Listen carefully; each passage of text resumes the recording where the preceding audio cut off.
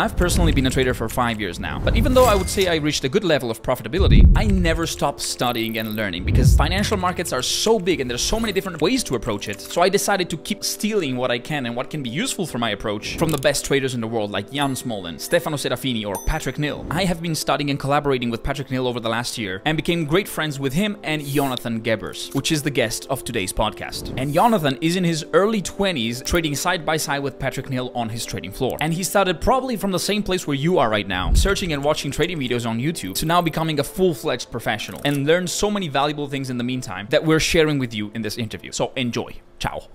So in the previous videos, we've seen Patrick Nill and Jonathan explain us a little bit about their story and their team and how they work and how they trade. So today I wanted to have a little deep dive with Jonathan, since it was much appreciated. And let's talk a little bit about some things not only related to the your role in the team, but also about your personal journey as a trader as a whole, and about the trading space, because I would love to hear your opinion on many topics. I love, like, we had the chance to talk often about different topic, and I think we can give some values or some cool insights to the traders. So welcome to the podcast again. Thanks for inviting us to Prague. Yes. To a dark basement somewhere in Prague 2024. Yes. We started with the dark concept. I'm not sure if it's still working, but we will see. We asked before the podcast if the background's going to be white or black, because otherwise I would have a dark shirt again. I will be same color than the background. So yes, for today you're very contrast. Improvement from podcast to podcast. Definitely. So next one is going to be even better. 1% better every day. Yes, exactly. Like with trading. So I would like to start with your journey as a trader. Where did it start? How old were you? And what was your journey until joining Patrick's team and all the team? Yes, so my journey with trading began, like my first contact to stocks or stock exchanges in general was in school, maybe 5th or 6th grade. In Germany, there are like some small simulated games where like banks go to schools and say like, we make a simulation and the best team's going to win something. So it's the same stuff Patrick started in the year 2000. For me, it was 10, 15 years later. But it still was cool, but it was like, just like the first contact, I didn't take it for serious. It was just maybe a little bit fun. Can you clarify? So banks would come to the school? Yeah, you have like local banks where your grandma is or your family is, and you have like daily bank account. And they make like simulation games where they give you an account, and then you have most of the time small teams. You register with your friends or just you by yourself. And you kind of trade? And you kind of trade. You buy stocks and they're simulated, but still the winner gets something. All right. That is so weird. Like, not weird, but like I can understand the good faith of it, but it's like raising a new generation of gamblers, you know what I'm saying? Yeah. But it also was there in the year 2000. So I think it was Patrick's first contact to StockX. Really? Was it? This one. Wow. So that was my first contact. But as I said, I was not taking it serious. And my parents are not into investing in finance at all. Mm-hmm. My dad is an engineer, so he's just like developing his stuff. Mm-hmm. And my mom is a teacher, so and they're Swabian, and Swabian is like a ethnical group in southern Germany. I think nobody in Germany likes it. It's like the Bavarians. They're like very. They're special. Yeah, Swabian. They're special. So it's an actual ethnicity in Germany. Yeah, it's like big one in the south.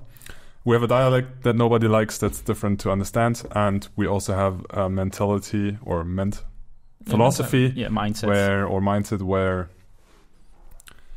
there's a saying that you need to save, and then build a house. But it's only about saving and working and not investing. All right, so about saving, so honest work, then you save it, and then you build a house. So pure rat race. So the German one is like, schaffe, Häusle bauen. It's like work, and then build a house. Right. And how did you get out from that mindset?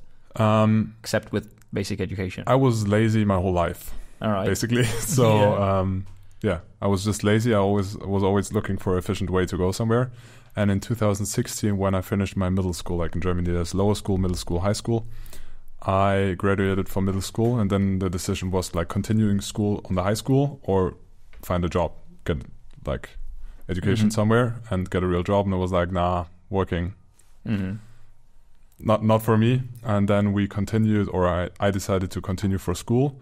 And then thankfully my parents had the idea to go to another country. And I was like, yeah, I'm interested in going to another country as well, because I was like, I think I was a difficult child when I was like 14, 15, 16. So thanks to my parents until today that I'm here now. And they wanted to go to another country. I was like, yeah, I would go there as well, because I had some friends in Germany, but everything was difficult. And me in the school, we weren't best friends.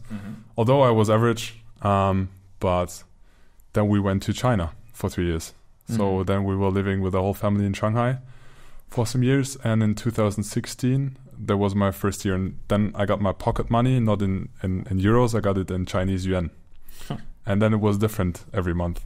And then I realized, how can I optimize my pocket money? Maybe it's more in the beginning of the month, middle of the month, end of the month, stuff like this. So this was my first realization that there, for example, is like currency exchange. Yeah. And the rate is different and varying and so on. And that way I just did some research. I tried to optimize this because I didn't want to work. I mean, I did some small work, but not a lot of work. And as a student or going to school, you want to have more money. Definitely. Because you want to go out with your friends to party. Yeah, of course. And with more money, it's more fun most of the times. So then I tried to optimize this. Then I did some research, and then I found cryptocurrencies. Then I was in a rabbit hole. It never left me. So I just did more research, and then I started trading. Then I crashed my first trading account when I was 17, I think, on Coinbase Pro, day trading Bitcoin with fees of 0.25% per trade, I think it was back then. So yeah, day trading with commissions of 0.25% is impossible. So that was the start. And then I finished my school. I started studying in South Germany, and then I realized that I made some money in the crypto markets, and then I realized, okay, there's more than just crypto markets. Yep. Obviously, forex market, stocks, bonds, and so on. And then I did research about that, and then I realized that there's a trading competition. I was like, I had a look at everything that was on the internet. I read everything, and then I had like a Word document putting screenshots and my comments and notes in there. It was like, I think 70 or 80 pages, but compromised. Like, I'm really good at compromising just the necessary stuff. And I tried to do it. Summarizing. Yeah, summarizing the necessary stuff. And then there was the World Trading Championship. There was somebody like Raul Glavan, some names I followed, but nobody was as long there as Patrick Nill. And then I researched Patrick Nill. I was studying international economics. And then the COVID stuff came, and I was studying and trading for myself. And it's lonely, because if you have nobody to talk about on a higher level about economics and all, or trading in general, it's very lonely. Because I sat there during COVID studying on your desk, trading on your desk. It was like, where's the social aspect, and where's somebody to have a conversation on a higher level? And then I did some research on Patrick Nill, and then I found like a website that looked like from 1980, and there was a phone number. And then I just called that phone number, because I did it several times before when I tried to reach out to a mentor. And then I was talking to the mentor of Patrick. And then I had like a 15, 20 minutes talk on the phone with him. And then he invited me for a coffee into the office, because we realized that it's very close.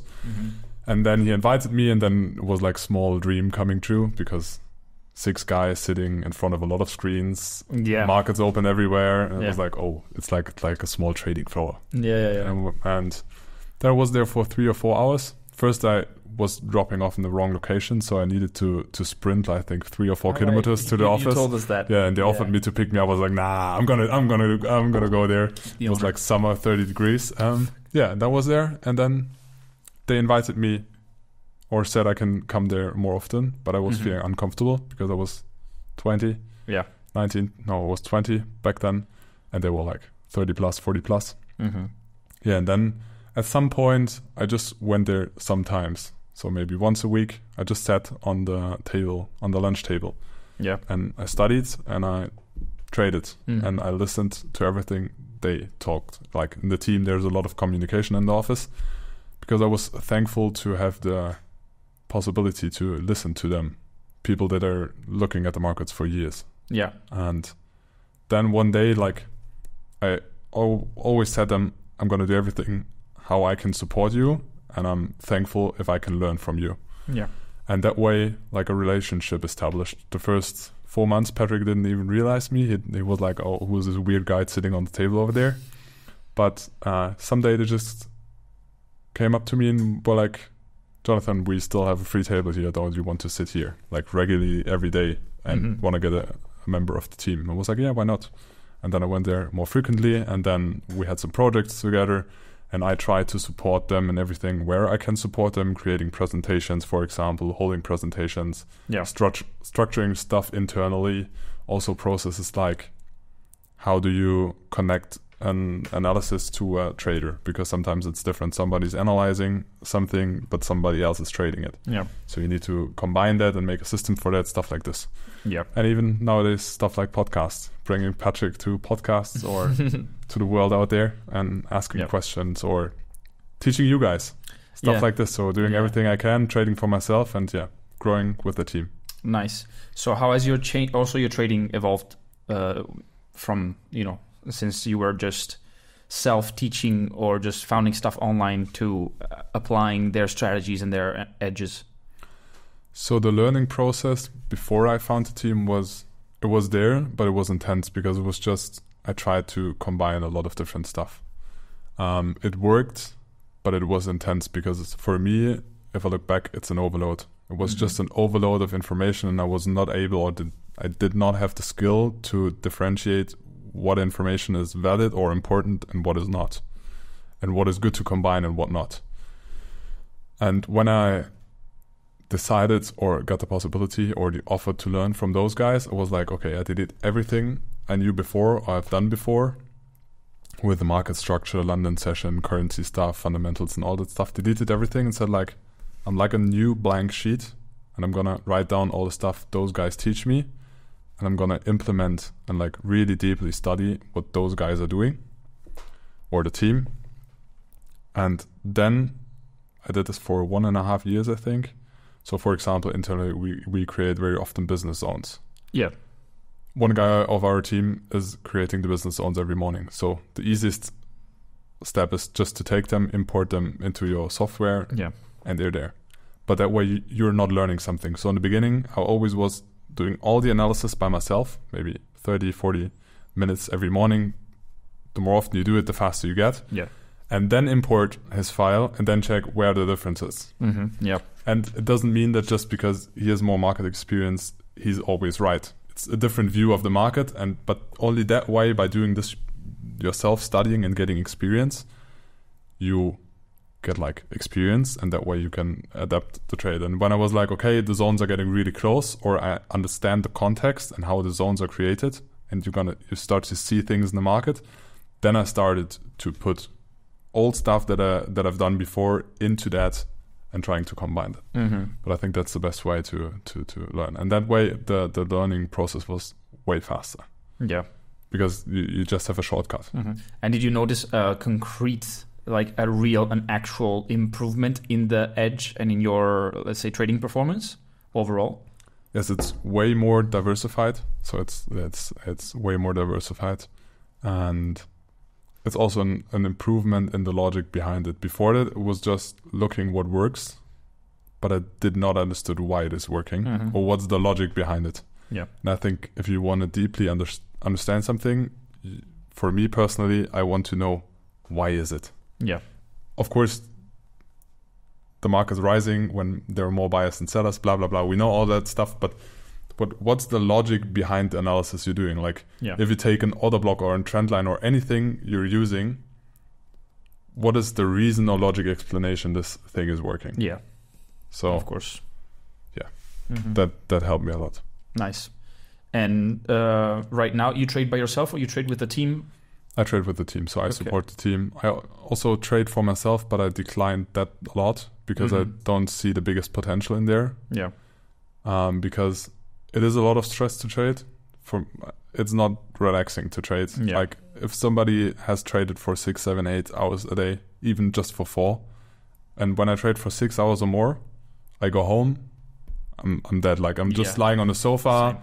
My girlfriend's like, Jonathan, you're like, is something? Was like, no, I'm just done. And sometimes you still need brain capacity to interact with others, have like social experience, and so I'm mainly supporting the team in analysis, also supporting Patrick with his role as portfolio manager.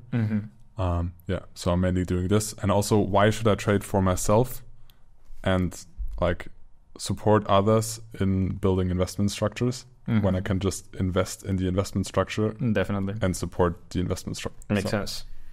Makes a lot of sense. And I do crypto in official legal structures. Most often it's difficult to trade crypto. Yeah. So I'm doing this mainly by myself. Like if I trade for myself, I sometimes have swing positions in some altcoins. I'm doing Bitcoin mining. I'm hedging myself also in Bitcoin. I'm doing stuff like this. Nice. And I'm also still learning a lot. Like a big learning on my to-do list is everything about options. Yeah. I know that this space is so big, and there's so much I still need to learn. So on my to-do, there's still, if I have free time, why should I trade for 2 more hours if I can also learn more stuff that I don't know yet? Definitely. Options is also on my wish list for now. Yes. Yeah, it's a bit more complicated because, you have much more variables to take into account, implied volatility, all the Greeks and everything. But the advantage it can give you with risk management or with market neutral strategies or volatility strategies, like those things that you simply can't do with, usual or traditional instruments. So market neutral strategy is also a good keyword. For me, it's like I can trade the whole day. I can just focus on trading and make some money. But what am I going to do, or what do I want from my life? Do I want to do long term? It's not sitting in front of the screen for 6, 7, 8 hours a day. Yeah. And I have a limited amount of time. And when I invest that, where can I scale my time fastest? So for me, it's in the investment space. So gathering capital, but it takes a lot of time. Like all the calls, all the legal stuff. Being able to manage that, also handle the emotions if you manage more capital, or if you do analysis where it can influence somebody else's decision that's managing capital. And also in building, for example, market neutral automated strategies. For me, it makes way more sense to invest time in this. Like educate yourself, but when you've educated yourself, how can you automate or scale that one faster? Yeah. So for me, it's like I've spent now a lot of time, I think 3 years full time, and before that maybe 20% of my time in just learning the stuff, and now it's for me about scaling it and automating it. I've been thinking about trading styles, because what you just said about I don't want at the beginning I chose trading because I didn't want to be the slave of a job anymore. But from going to being a slave of a job to being a slave of the charts, it doesn't really change anything, So I'm starting more and more, since I was a scalper before and I still am, I'm starting more and more to appreciate swing trading and long-term position trading. And some of the strategies I've learned from you are also in that, let's say, trading time frame. Do you do also swing trading? Yes. Do you also scalp and day trade? How is your usual day or trading activity? So I'm completely out of scalping. For me, it's too stressful. Like you have to make so many decisions each second. It's very stressful. Yeah.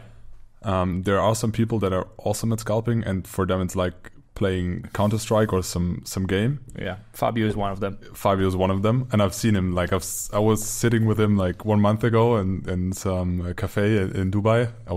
We were trading together, and I just saw him in front of the chart. Like I was like, fuck, this looks even I don't know what he's feeling. It looks very stressful. I'm stressful just by staying close. And I was sitting there and had like 2 swing positions in currencies, and he was like, "What are you doing in that time?" I was like, "Trading." "But you're doing nothing." I was like, "Yeah, I did analysis, and now I'm looking, and after some hours I need to look at it again if the trade's still valid, if I need to manage it, but that's it. It's not like in out. Do I go in again? No, maybe not, maybe yes." So no, for me it's more long term, like at least intraday swing. Intraday swing, I think it's okay.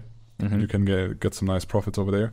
But the most relaxed one is just go to swing trading or automated stuff. What do you say it's the best way to swing trade for a person who, let's say, it's because if the problems with scalping is that you have to make a lot of decision at the same time, the thing I like about scalping is that you're not falling in love with the trade necessarily. Like trades are so frequent that you give less of a shit of what's the outcome of a specific trade. And my problem with swing trading is constantly checking the position, seeing if it's high or if it's low, or having enough patience to let it run. How is your experience with that, with letting position run? For me, in the beginning, it was way more difficult to let position run because the connection to money is way higher. I think the more often you do it, the more relaxed I get with positions. For example, I know I have 4 open positions now during the podcast. I know that I will have them yesterday when I knew that I'm going to go to Prague today. I don't care. I don't care anymore. I know there's a stop. I know that there can be slippage. I know if an atomic bomb will go off somewhere, the slippage is going to be big. But it's part of the game. It's part of the rules. And if I would not be willing to risk it, I would not do it. So calculate the risk before and then just do it repetitive over and over again. So that way you get relaxed. And another thing about swing trading is exit strategy. Like, you have to plan it before. Yes or yes. Or are you flexible with how you let it run? I always have a take profit, but it would be better to trail the take profit away when the market comes closer. But very often I'm not at the charts because I'm not always at the screens. I'm doing projects beside, like recording this podcast.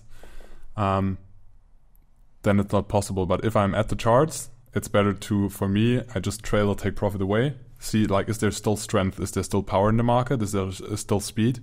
And if there's nothing anymore and I see, okay, there's no interest in trading anymore, then I just go out market or trail the take profit lower, or at least trail the stop loss afterwards. Yeah. So I always have a fixed take profit because otherwise I see very often it's unlikely that on the highest point of the market you will be in front of the screens, because at the extreme price points the market most of the time is the shortest time. So it's the lowest probability that you're going to be in front of the screen at that point where the market gives you the most profit. So I think you should always trade with a take profit. Yeah, definitely. And I think it can be that a short-term scalping or that kind of short-term trading was propagated so much also because it's a conflict of interest with the brokers, because brokers loves when you open a lot of position very frequently so they can have spread commissions. And so I think the way it's been spread out so much, and the reason why most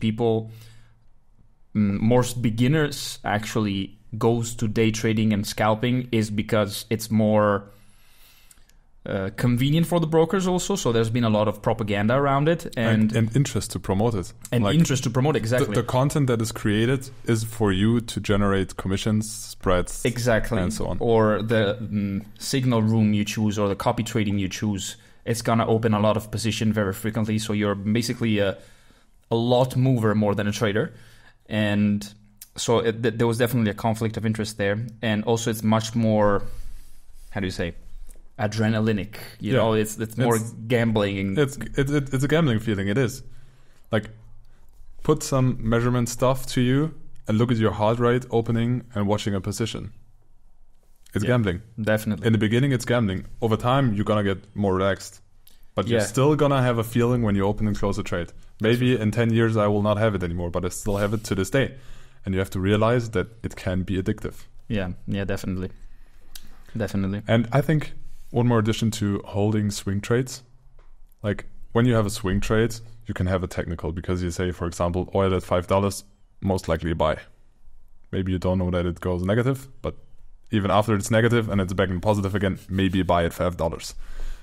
So most of the time, even if you don't realize it, when you make a technical analysis for a swing trade, you see, okay, the deviation got too big. This move is too extended. It should come back. Or you have a fundamental trigger.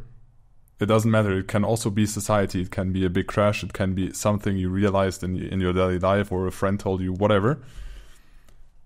And to hold to a swing trade, I think, is no problem, because for me, when I have a swing trade, I have a fundamental idea. There's a fundamental trigger. There's something that happened or that I got to know. I talked with a friend that had insight into logistics, and he's telling me, oh, we have a lot of business to do. And I was like, okay, maybe this is going to be or show up in the markets a couple of weeks later. Or there's a CPI that is way different than expected. I was like, okay, this is an idea that this currency gets strong or weak. And then I look for a technical support. Like, that's the way I for timing the entry.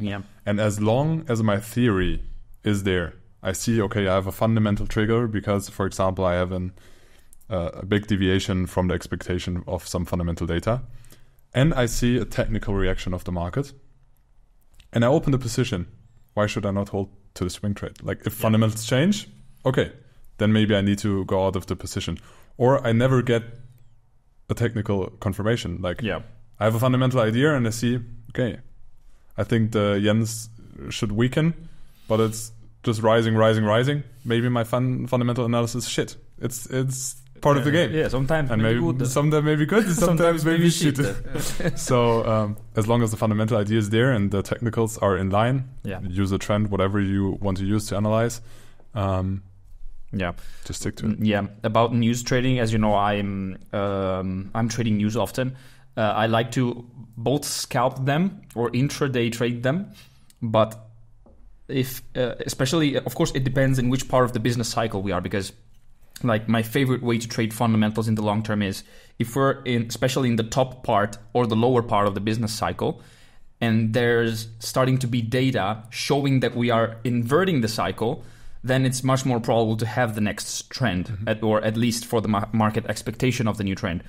So if I see that at the end of the day of the release, the candle is bullish, it means that long-term traders have been putting their position and not closing them at the end of the day. So it's not just a speculative move for the news.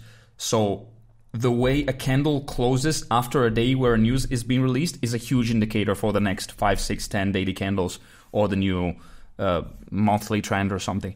So definitely the daily closure for me, it's a really good indication of what is the long-term traders doing, except all the speculators of that day. So I think that's...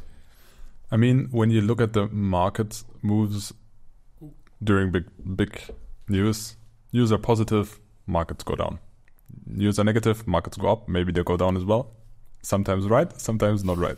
So I think it's because if you just look at spreads and the order books, just open an order book during high news, market makers remove liquidity, you have big spikes, liquidity on both sides.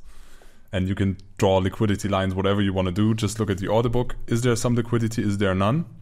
And if we have a wide move, is it there long term? Like you say, where is the close at the end of the day? Yeah. Where's like the final auction? Because that's, for example, also a lot of people don't know.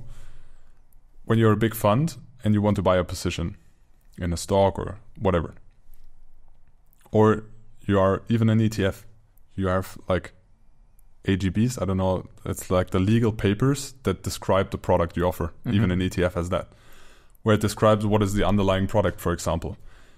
Or a big fund that has a sell order or wants to get out or in of a position. Sometimes there's not enough liquidity over the day, because if they would like buy or sell all the positions they want to have, they would move the market too strong. So in the last 15, 20, 30 minutes of the market, there's like the final market auction where the big players, that's why you see a lot of volume in the end session, move their position. So it's interesting to have a look what happens at the end of the day. Yeah, definitely. When the big players go to the last fight, some want to buy, some want to sell. Yes. Definitely. What are they doing? Was the move spike just a big spike somewhere because no market maker was there, and then like some guy tried to manipulate in one direction? Or was it like a fundamental real move where people really want to get in or out of a position? Yeah, definitely. Also, there's, because I've talked with a very expert Italian trader about order flow and market mechanics, and he was explaining me about market to close or order to market close orders, something like this, where it's a type of order that has to be closed by the end of the day. And there's a lot of algorithms that use these kind of things, and they have to be closed. They start being closed after like 10 minutes before market closing, or they can't be open anymore 10 minutes before after 10 minutes before after closing. So yeah, there's a huge spike in volume at that point of the day, and market maker, like it's a feast for market makers. Yeah, and it's also fund exchanging stuff. Like sometimes a fund is only allowed to invest in the European markets, but they maybe want to buy a stock in the Indian market, so they just swap stocks with another fund in India, for example. Yeah. So there's a lot of stuff going on. The final Do you use order flow for your confirmation entries? And if you use order flow, what advantages do you think it provides? I was when I learning from Patrick and his team. I was because they were using it, so I was studying it. I was using it at the beginning when I was more into short-term day trading and less into swing trading. In swing trading, for me, there's no real big benefit for it. It's like too many information. Reduce it, make it simple. In swing trading, in day trading, I would definitely use it. Order book as well as a footprint. So I was using it. I'm not using it anymore because I'm trying to reduce my screen time, and looking at order flow and order book is not part of that. Definitely. What do you think about Lambo gurus? Nice. Like it. Like it. Love Like them. it. Like it. No, I think I also love cars. But for me, I still love them, but they lose interest when you drove them sometimes. For example, in our office, we had a GT4, the Porsche GT4. In the beginning, it was like, oh yeah, I'm so hyped to drive it the first time.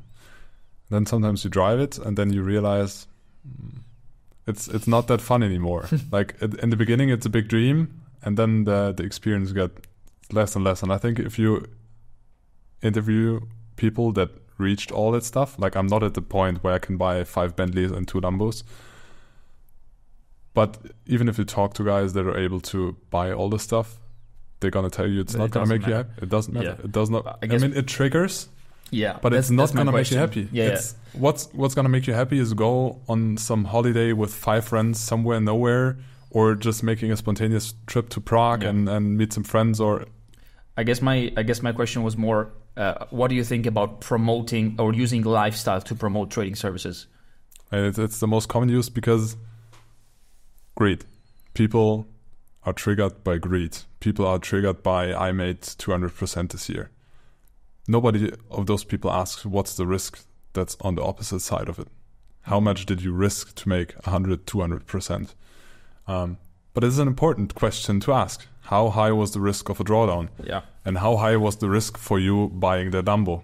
So did you really made it by trading, or was the risk I put $500 in some ad spend and then I rented for $1,000 a Lambo for one day, and that was my risk, and the return was I made like 200K from coaching? Well, yeah, it's an important question to ask. So I think it's valid that people show off, that like it. There are people that are happy with buying nice watches, nice cars. I think there's nothing wrong with it. I think it's wrong if it's the only way you promote yourself. Yeah. What do you think, like, if you were to evaluate buying a course from someone or a coaching from someone, what would be the indication you suggest looking at?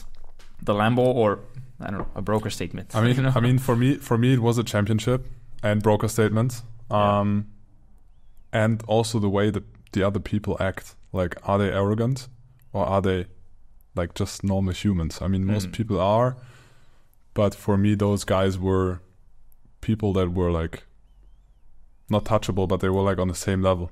They were like just normal humans, and not like the arrogant, high-nosed people walking pricks, nose up in the air, walking through life. So that's for me, like just testified statements, like a championship, like a track record. And if there's a Lambo as well, it's nice, but it's not the main focus. I personally would focus on. Yeah, it shouldn't be, definitely. I think that because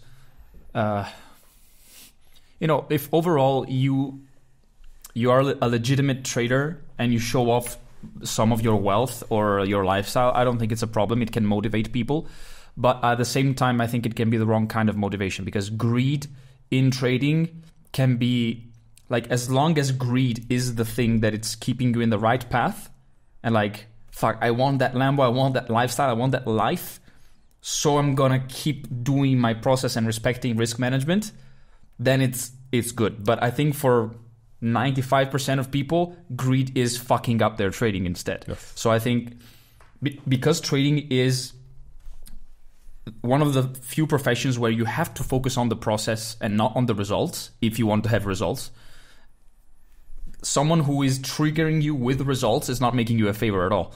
So I personally never show my lifestyle or never show, I don't think that showing off your lifestyle or showing off your profits or showing off your trades on social media is doing your community any favor. It's more like a self-masturbation, like a ego boost, but you're not doing really a favor to the traders, even if you're legit. Then of course there's the whole rest of the spectrum, which is complete scammers that just rent a Lambo for a day, or so yes, it's the educational trading gurus world is a bit controversial. And I think it's also about the perspective. Like, what are the people think they're gonna get when they go into trading? Yeah. Oh, I'm gonna make 200% each year.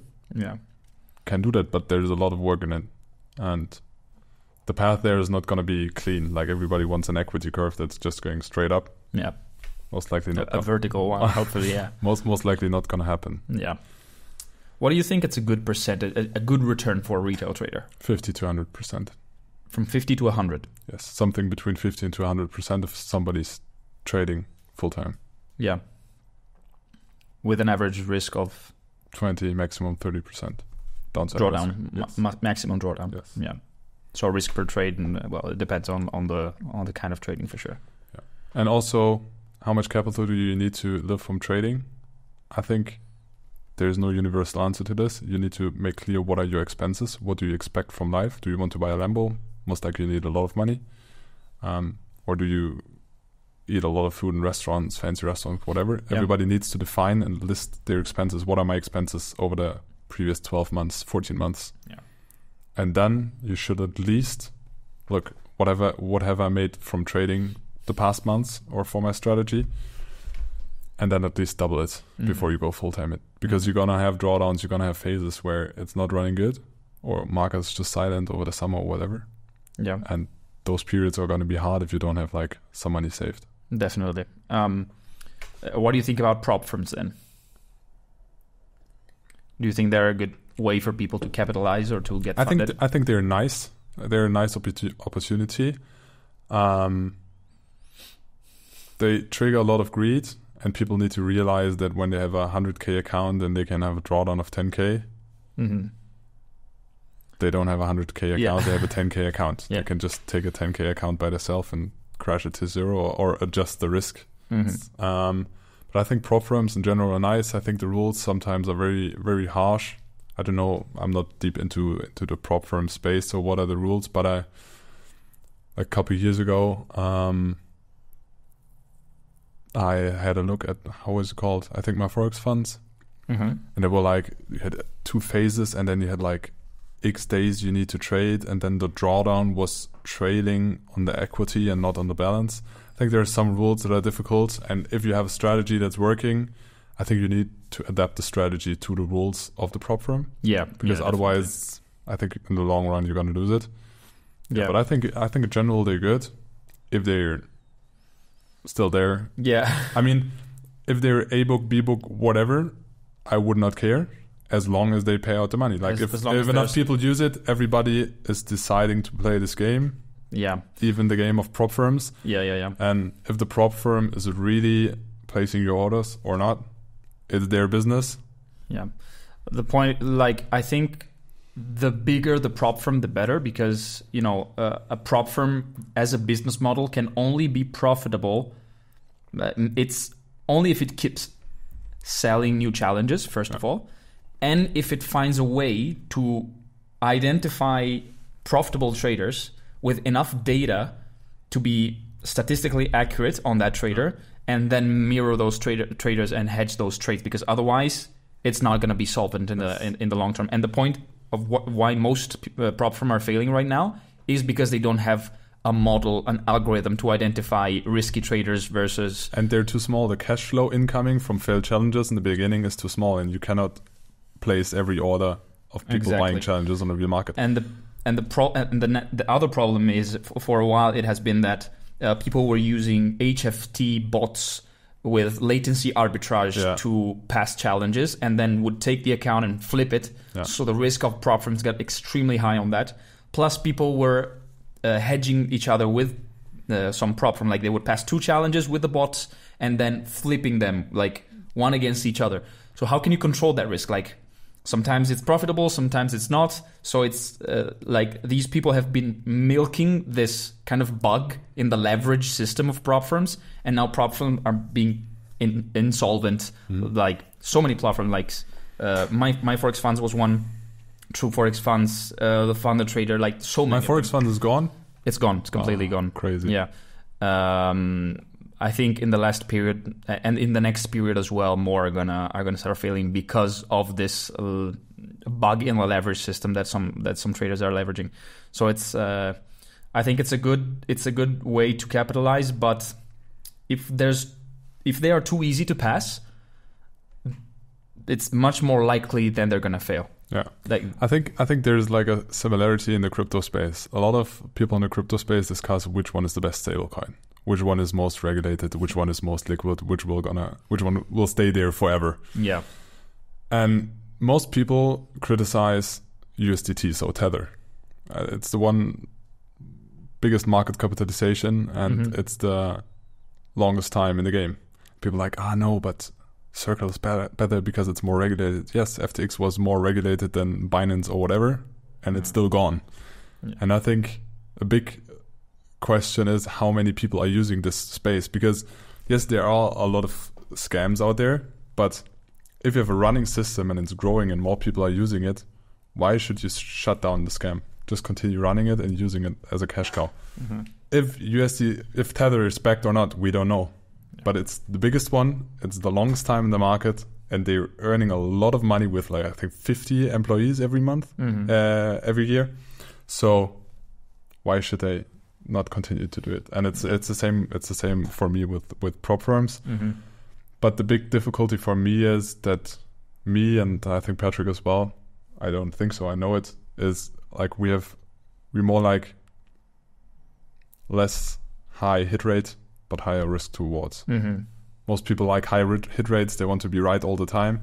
We prefer another trading style, and that's difficult with prop firms because you have a lot of them, I think, where the trading stop is on the equity and not on the balance, and if you have a low hit rate, difficult. Let's move into the more trendy things, like we're talking about prop firms, which is definitely one of them. About market mechanics. There's been a lot of talking about the algorithm and about this... The algorithm? The algorithm, the algorithm that controls every single movement of the markets, this interbank price delivery algorithm. So Patrick pressing red and green buttons. Exactly. And so what do you think? Do you think there is an actual interbank algorithms that is controlling the market all the time? No. I think there are powerful algorithms that control special situations. Of course there are. I mean, a lot of it is just providing liquidity. And yes, there are algorithms, but I don't think that there is like one algorithm controlling all the markets.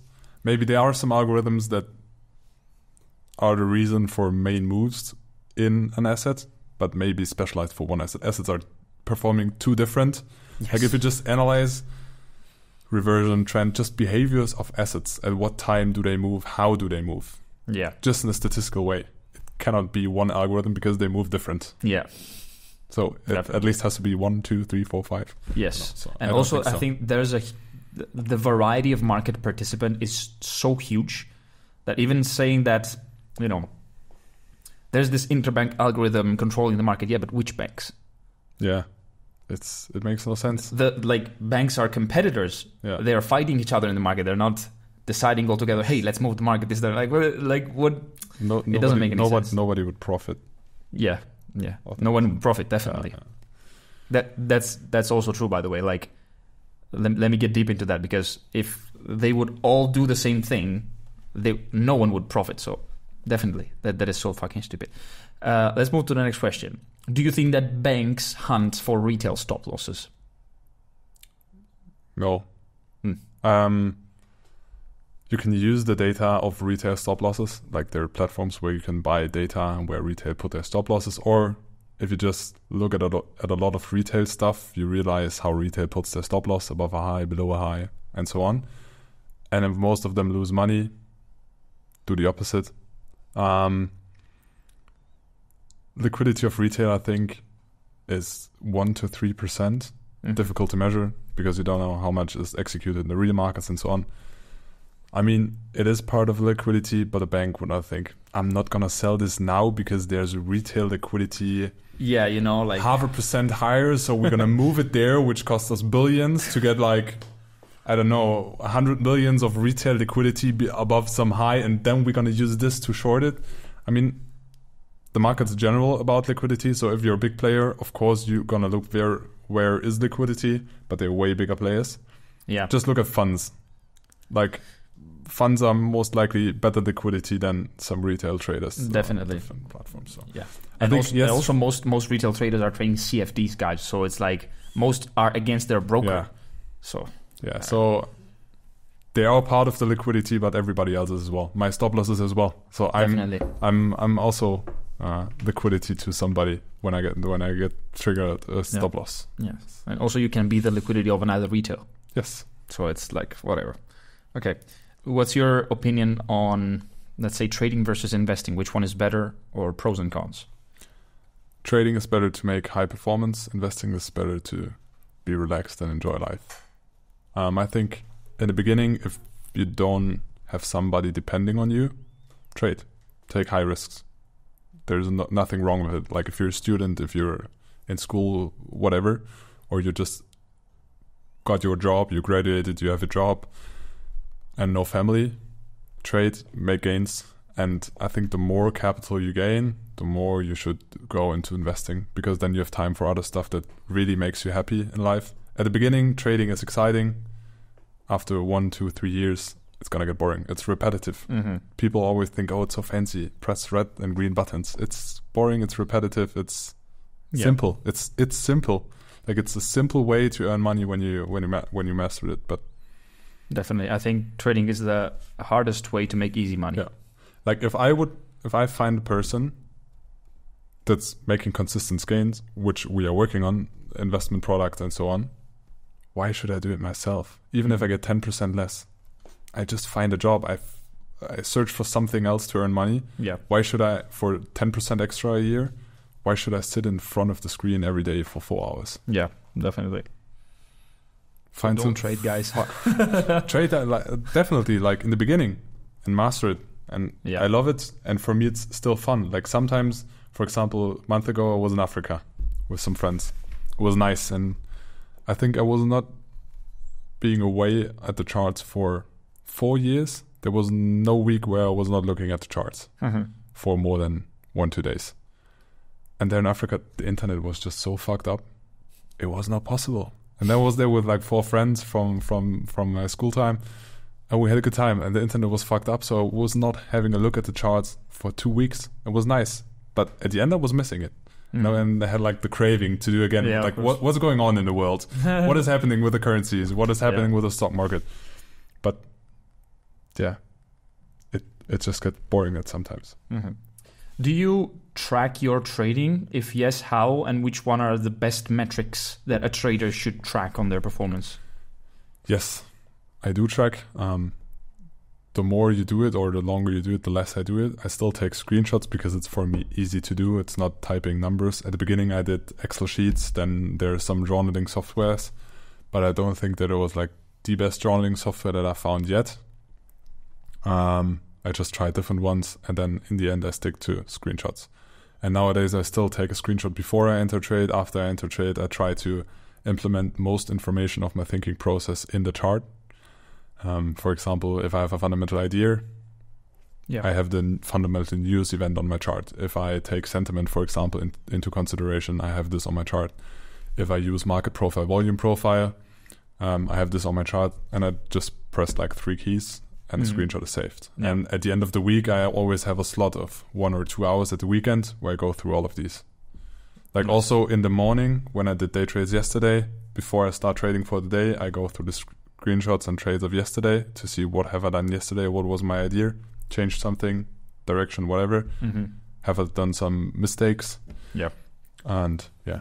Which for you are the most important metrics in the evaluation of the performance of a trader? Hit rate, definitely hit rate to know. Yeah. Then assets, which assets perform good, which assets perform bad. Assets behave different, and your gut feeling can be expressed in this. Like maybe you have a feeling for one asset and not for another. Just cut out the asset. Profit factor and average risk to reward, and also time of profitable and not profitable trades. Nice. Do you also use, when you're evaluating strategies, the like ratios, like Sharpe ratio or Sortino ratio, or these kind of things? I was analyzing at the beginning. I'm not doing it anymore. Yeah.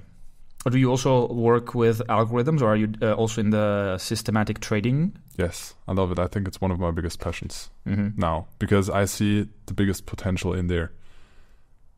You can reach a lot when you have a group of discretionary traders, but it's still going to be discretionary. It's dependent on a person. It's dependent on the experience of one person.